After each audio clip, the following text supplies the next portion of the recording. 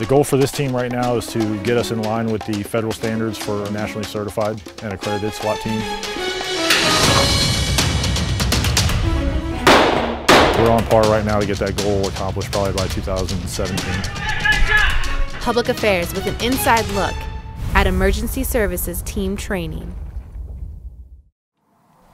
For many years, an Air Force Emergency Services Team, or EST, has trained within the Security Forces Squadron at Mountain Home Air Force Base.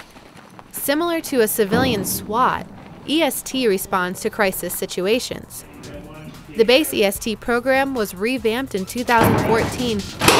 Gunfighter Public Affairs was given an inside look at their training, and the first stop was tryouts. 9 seconds.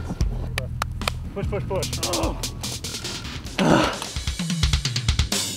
To make the team, airmen first need to do some sprints, then a half-mile run, drag, and carry a 200-pound dummy, push-ups, sit-ups, break through a barrier, another half-mile run in a gas mask, survive 2 minutes against the red man, then finish it with some pull-ups.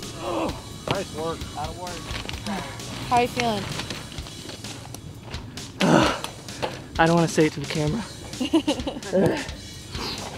I feel pretty good. On a scale from 1 to 10, how hard was that thing?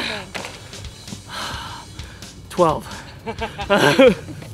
Good job. It was rough. Good job. Curious myself, I took a break from filming and attempted the dummy drag. Clearly, I need to hit the gym. Beast. Tryouts are held about once a month and are specifically designed to test airmen the same way they would be challenged in a crisis situation. We do this just to make sure that they can accomplish all the team objectives for the SWAT operations that we go out and conduct. These guys need to be able to move people, to defend themselves, to be able to break into doors when we need to, the full spectrum of our operations. There you go. Back them up.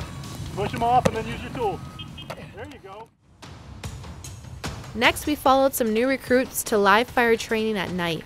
This is a technique so the EST can stay vigilant for situations that may occur in low light. It's going to be low light all night long. Okay? Next course of fire, we're going to bring another person. There's going to be 2 of you.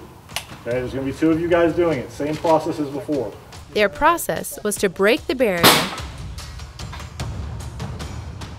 identify the enemy among friendly targets, and take them out. We come out and we conduct the training at night so that we can conduct operations in the full spectrum from 6 o'clock in the morning until 2 o'clock the next morning if we needed to. In part 2, EST practices building clearing, and I participate as the hostage. There we go.